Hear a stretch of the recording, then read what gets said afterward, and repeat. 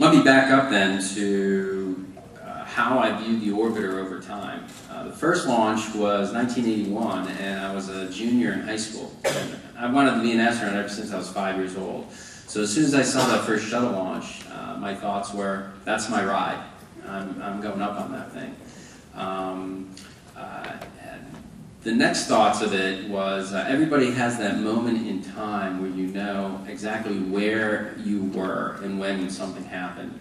And I remember Challenger, being on the steps of Drexel, and a classmate of mine in his portable radio telling me that the shuttle exploded. So that's ingrained in my memory, you know, and I was thinking at that point, I hope they don't end human spaceflight, you know. Then I came here to Goddard as an engineer, and I viewed the shuttle as waiting at my payload in space. So you get to see the payload bay, and we loaded some tools in, and you get in the cherry picker and go around and look at it. And then I also got to go into the mid-deck. Didn't get to go to the flight deck yet, but we had to pack the tools in the mid-deck. And that's kind of pristine, you know, on the mid-deck, because it's nice white paint and everything. So, you know, it's like, well, this is my connection, and I'm still viewing it, though, as a machine to get my stuff in space, my payload, like a rocket. And it's actually, you know, the orbiter and everything is 3 vehicles in one. It's not only that rocket to get your payload in space, it becomes a spacecraft, and then we turn it into a glider for a landing here. And it's very, you know, complex machinery once you get to learn about it. Once my equipment flew and I was on the Hubble servicing mission, you know, you get to know the crew. And so you're watching the launch. I mean, I watched launches before when I was down the Cape supporting, and I didn't really know anybody on the crew. But once you know the crew, you're like, my colleagues and friends are in there, you know, and it takes on yet another perspective of that. And then I remember getting selected and going down to Houston. And I go into the simulators, and the simulators have all these big gray switches and gray paint that's all scraped up, and you're thinking, oh wow, these are pretty beat up. Then I got in the flight deck for the first time, and there's big gray switches and scraped paint. I'm like, wow, this is just like the simulator, you know? And it's got a lot of miles on it, you know? And so then I remember during Terminal Countdown, TCDT, where you go for your 2 weeks before flight and you have your dress rehearsal. And you know, the way they do the training is you do things over and over, like you forget sometimes whether it really happened or happened in a simulator. So I remember for TCDT coming out of the crew quarters, and I thought there'd be like a couple people there, and you know, we'd walk out to the orbiter and go through the paces. Well, there's the IMAX camera, the SWAT team, the helicopters flying. I was like, whoa, you know, this is like flight day, you know. So they take all the surprise out of it. And then I remember walking up, and I was at the on the level where you climb in before you climb into the white room, and you know, you have your launch and entry suit on, the orange suits we wear, and I'm the last to get in because I'm MS2, the flight engineer. And I remember looking at the outside of the orbiter and just saying, man, this is pretty beat up. You know, you see burn marks on it, and you see scrape marks on the windows, and you're like, man, this is taking me to space and getting me home. I'm like, you know, I'm looking down, I'm like, this is pretty beat up. You know, I'm like, and so I remember then before our launch, we have the astronaut beach house where we get to see our family for the last time.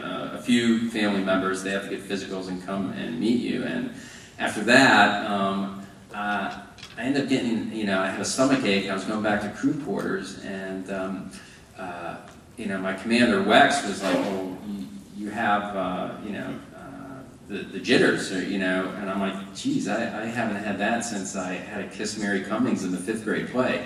I'm like, I forgot what that felt like, you know, the jitters and everything. And I said, you know, I'm afraid. I want to come home, you know, and I gave myself, in my mind, only a 50-50 chance of coming home.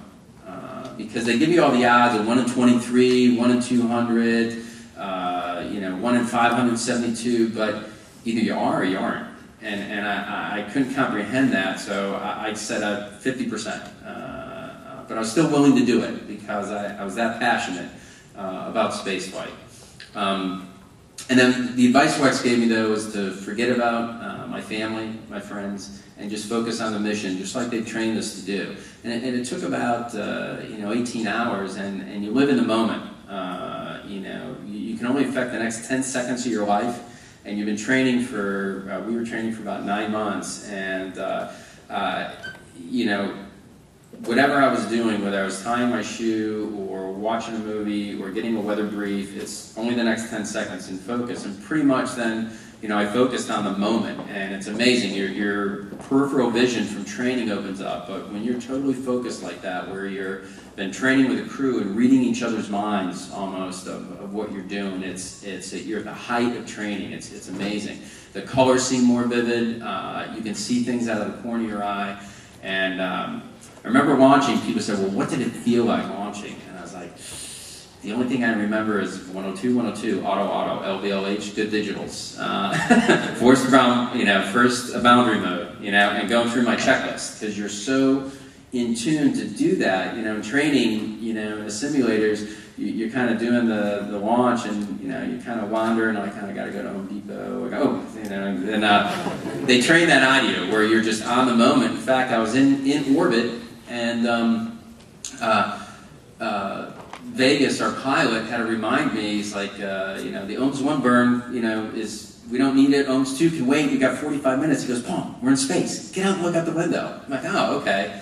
So I remember seeing the Alps, the Italian Alps. So that was about 9 minutes into flight, being over the Alps, and it was noon because we launched at sunrise. So it was just amazing to see it from that perspective. And then working aboard it and on the station was just amazing. And then going outside and actually being able to use my own power tools, that was pretty cool. That was developed here at Goddard, and it worked, and it didn't break down while I was using it.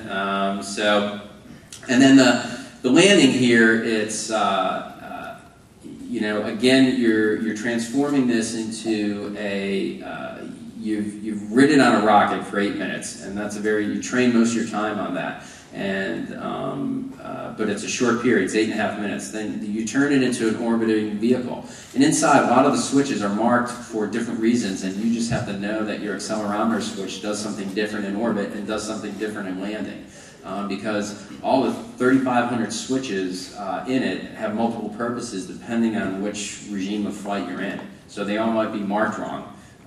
So then you live in this vehicle, and there's always noise, always light. It's people said, did you look at stars? And I couldn't see any stars. It's all black because coming from Earth and being on the station, and even when you were doing an EVA, your eyes are dilated. You got to really get dark. So you're floating around, and it's really the blackness of space, like the absence of light. It's pretty unique to look at that.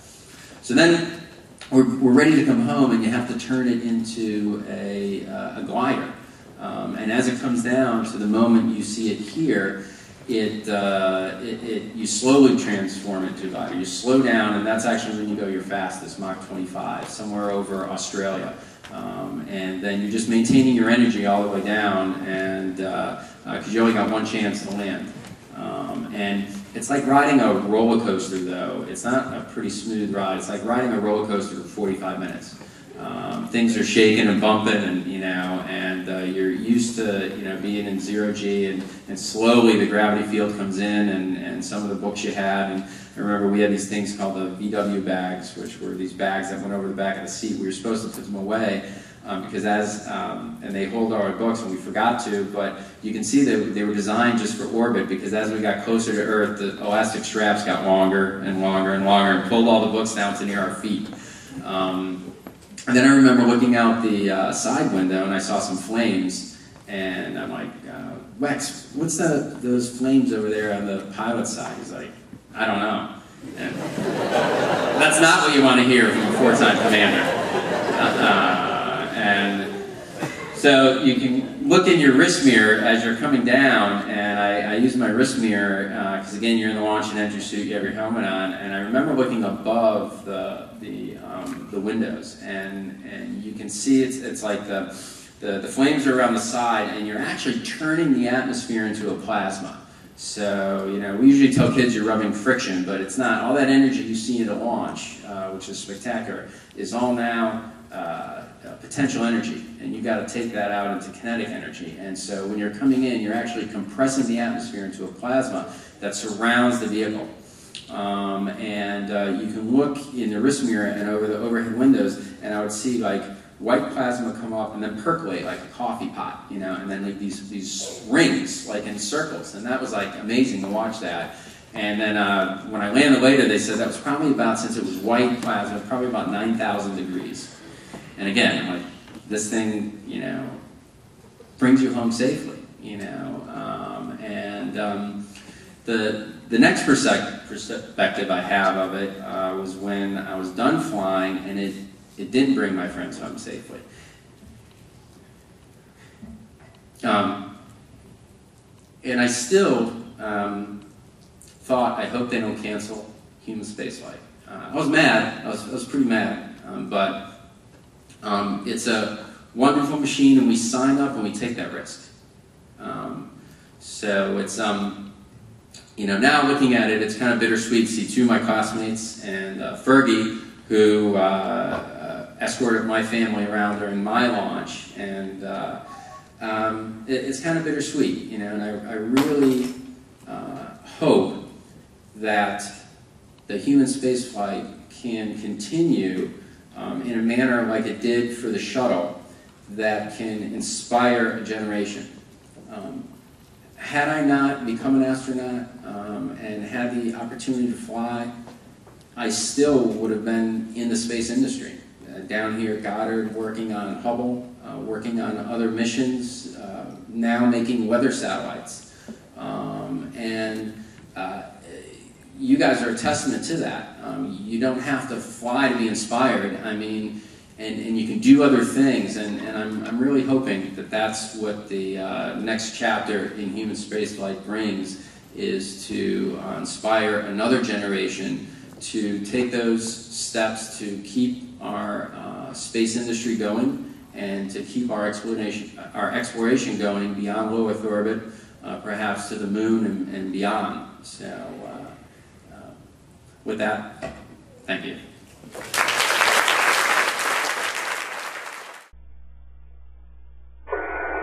As a first-time flyer and a first-time spacewalker, it was just incredible. The views were too breathtaking to describe, and also the challenging work was very inspirational to be able to build a destiny from the outside.